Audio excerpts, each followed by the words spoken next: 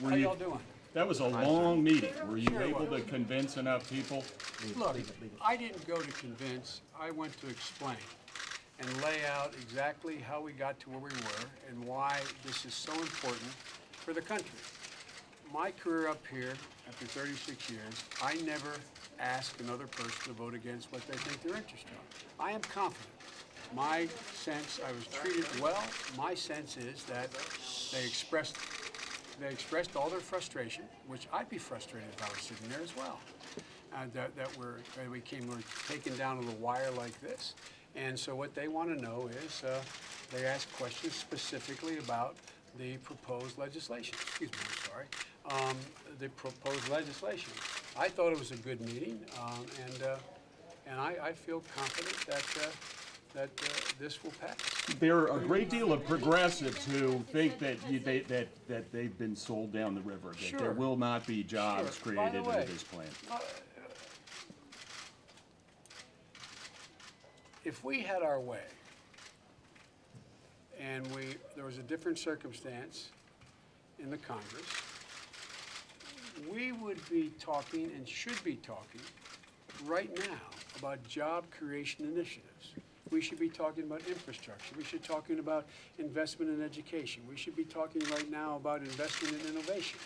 The President made that clear in his State of the Union message.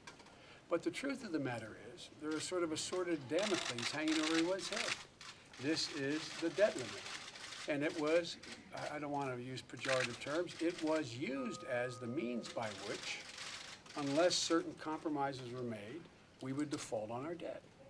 Now, the reason why it's so important that this bargain that has been negotiated with the Republicans by the President, the reason why it's so important that it pass, it has one overwhelming redeeming feature. It says that this debt limit issue cannot come up again until 2013. Now, the reason for that has nothing to do with elections. It has to do with now, from the moment this passes, if it passes, and is signed into law, we will be talking about nothing from then but about jobs. But if I had stood before all of you 2 weeks ago, and I said, I have a job plan on behalf of the administration, would any of you have written about it? None of you would have said, oh, you know, what about, well, legitimately, what about the debt ceiling? What about the committee?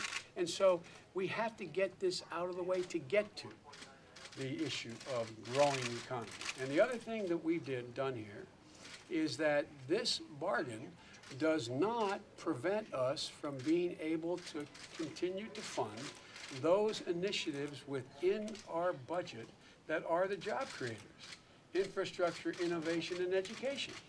Now, and the normal processes will now go forward in terms of the appropriations committees and the debates within the Congress, within the House and Senate, as to whether or not we can win those debates and convince people that our initiatives should be passed.